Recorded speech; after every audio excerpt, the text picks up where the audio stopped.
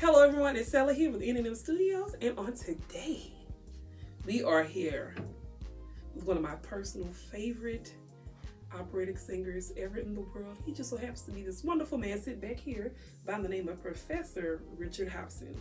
Can you tell the people a little bit about yourself? Sure. Your experiences. Well, I'm originally from Belzoni, Mississippi, a very small town in the Delta. It is known as the heart of the Delta. That's where I was born and raised. My grandmother was a minister, and she loved music. Her whole family loved music. They were either musicians and or ministers. And in her case, she was both. And she gave me piano lessons because she wanted me to play in the church while she preached, you know.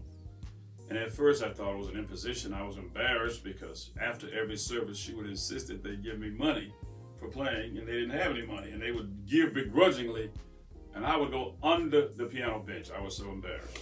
But she gave me piano lessons so that I could do that, and that started my interest in music. I was really a pianist before I was a singer. Oh, and wow. yeah, I was studying piano, and I didn't really get into singing until I got into high school. But yeah, so that's how I got into to music. My mother had 6 children, and I was number 5. And my grandmother gave piano lessons to everybody. She gave them to 1, 2, 3, and 4, and when she got to 5, she got the right one. The other ones didn't want it. And even my baby sister after me, when I left, my grandmother forced her to play the piano in the church, and she did not like it. But no, she didn't have to force me. So yeah, that's how I got started. As a matter of fact, I loved the piano so that my lessons were on Mondays. I remember coming out of school every Monday and going straight to the piano teacher's house. And I would have my piece memorized because I had practiced it every day between the last Monday. Oh, wow. And so I came with it memorized every Monday. So let me ask you this. What sparked your interest to become, to begin singing? To begin singing? Yeah. Well, you know, where I was raised, my grandmother, of course, we sang hymns and spirituals in the church. And opera caught my ear. I can tell you the first time I ever heard an operatic voice, and you'll probably find this interesting, because, you know, I used to love Aretha Franklin, Diana Ross, The Temptations, all those people. I was raised on those people. But when Aretha made this song called Ain't No Way, I don't know if you remember that, her sister went up to that high A, in the back. Right. And I thought that was the most beautiful thing I'd ever heard. And so that sparked my interest in the operatic voice. And, you know, ever since then, you know, I just went wherever I heard the sound. Wow. Yeah. I have another question. Let's talk about the Negro Spiritual. Negro Spiritual, okay. First of all, give me your own view and your own opinion of the importance of the Negro Spiritual. Well, the Negro Spiritual is of the utmost importance in music in general, in this country and really all over the world, because it is the basis for all other music styles that come out of America, except for perhaps the American Indians, because they were here before us. But because they've been so denigrated and decimated, we don't get to hear much of their culture. But the Negro Spiritual was the music that allowed us to exist. It gave us the reason for going on, because if you can imagine living during a time where you can't plan from one day to the next, you can't make a future plans for your children, for yourself, because you don't have control over that.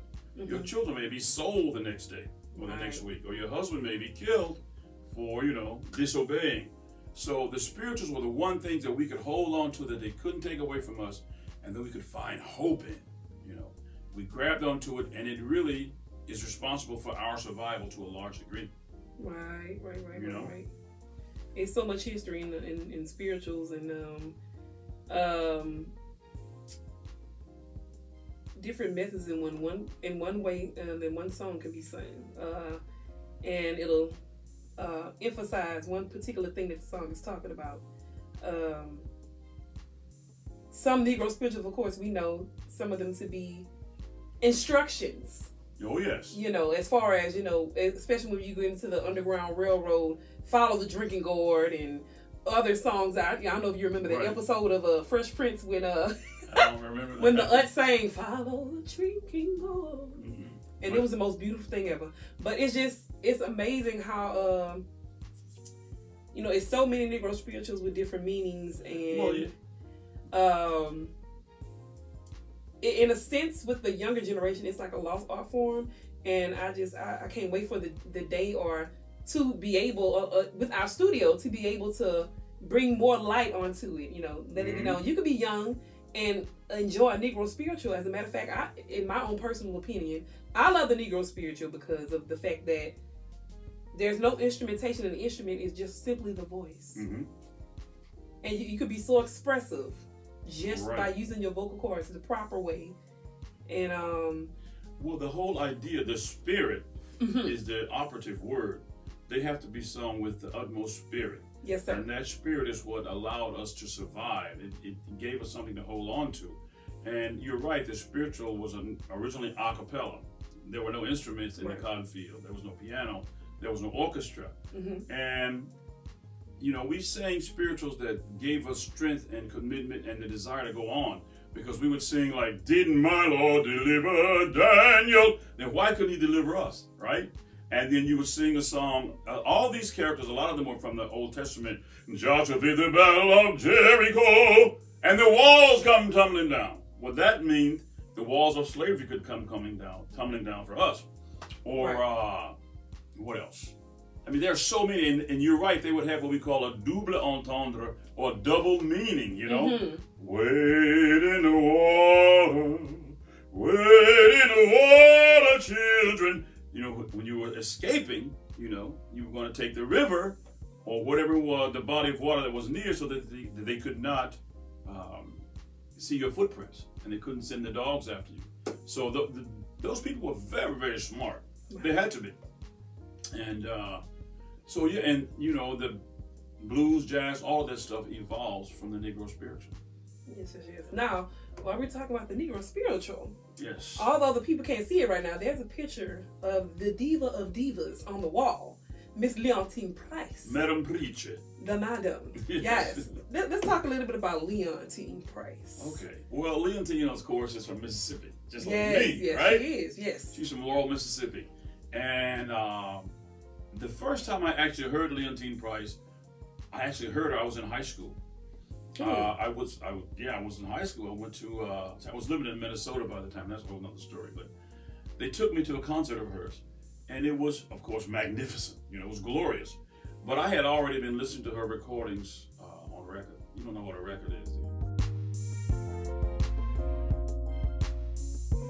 But yeah, Leontine Price has always been one of my idols, and she was a magnificent singer, a magnificent, just in every way. Her discipline, her commitment, her love for her art.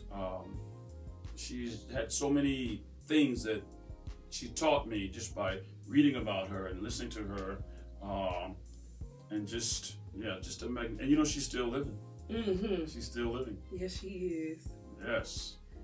But I saw her at the Metropolitan Opera. I saw her in concert in Dallas when I was in graduate school. And when I was in graduate school, I was poor. I didn't have a lot of money, right? So Leontine Price was singing at this large concert hall in Dallas. And they had, above the stage, the area for the chorus to sing. Whenever they were doing a large work with chorus, like the Beethoven Ninth or the Verdi Requiem, the chorus would be up and above around the stage. But with Leontine singing, they didn't need that. So all that was empty, so they sold those to the students, what they call the nosebleed seats, $15.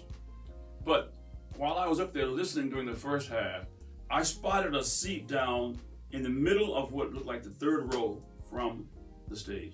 I made a beeline for that seat as soon as intermission came. And I was sitting there, and she came out, and just to think of it now gives me chills.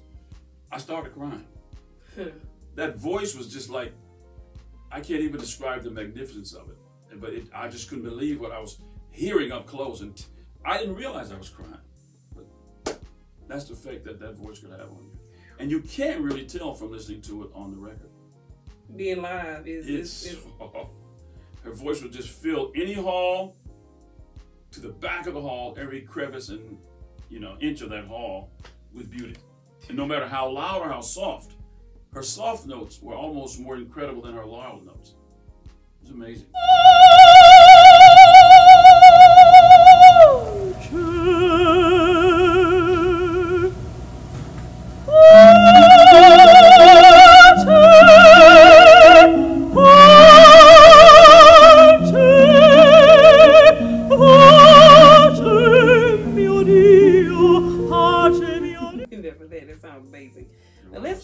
let's talk about something. Let's talk about proper technique, caring for the voice. Okay. I know we're kind of going off subject a little bit, but No, it's been known that a lot of times singers are known to be kind of bougie as far as carrying their scarf around their neck and, you know, making sure you're humming around and you have your cup of tea and there's many memes about it. But yes. let's talk a little while for like the importance of, like, let's say there's a performance. What would be on your menu for the day? Well, first of all, if I can, I don't talk. Okay. On the day that I have a really important performance, because it's just you want your voice in the mode for singing. You want your mind in the mode for singing, and the concentration has to be very deep and very profound. So I don't talk. I hum very early in the morning. I start with a light hum, you know, and then I leave it alone. Then I may go have something to eat. Then I come back and I do a little later, and then later in the day I start singing the high notes to make sure they're there, and then you run through some phrases of whatever it is you have to sing, and you go on stage and you sing. But you have to care for the voice in a very particular way. I contend that any voice can sing anything they want to sing. Like you have a great voice. You have a great voice. You can decide what you want to sing. You can sing opera, you can sing gospel, you can sing R&B. Whitney's the same way. She's been a great opera singer. Aretha, great opera singer. Mahalia, great opera singer. But they chose to sing what they chose. But the voice itself has to be cared for in the same way no matter what you're saying, which means no pushing and screaming, and vocalize in a very healthy way, and then keep the voice healthy and from being hoarse and that kind of thing. And then or you know, when I used to have my lessons with you, my lessons were on Mondays and I would have gospelitis. You're not the only one. There are certain students who would come to my studio who couldn't have lessons until Thursday. Ooh. Because Monday, Tuesday, Wednesday, they were recovering from what they had done in church the day before. And I mean, you know, listen, I love gospel. Don't get me wrong. Of course. I love Aretha Franklin. I love Mahalia Jackson. I love all those students. But what I don't, I mean, all those singers. But what I don't love is for students to walk through that door and can't sing and be hoarse. I don't like that, you know, because what do? You have to send them away. Either they miss a lesson that week or they have to come back late in the week when you may or may not have time. So, and I've had students who learn how to sing so that they didn't go through that. They learned the hard way, but they learned how to back off and they learned how to manipulate whatever it was they were doing so that they could save their voices. But some of them, they learn the hard way because they don't believe.